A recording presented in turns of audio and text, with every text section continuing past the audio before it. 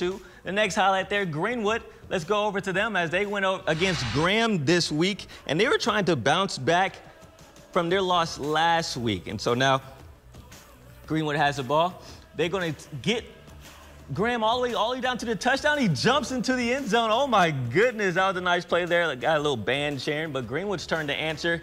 They'll hand it off to my guy, Tylen Booker, running down the sideline, breaks a tackle. Look at the high step, little juke move there, and still going. And if you guessed it, he's going to go all the way down to the red zone as he then gets tripped up. They'll go for the field goal, but comes up short as Greenwood doesn't score tonight, losing this one 17-0.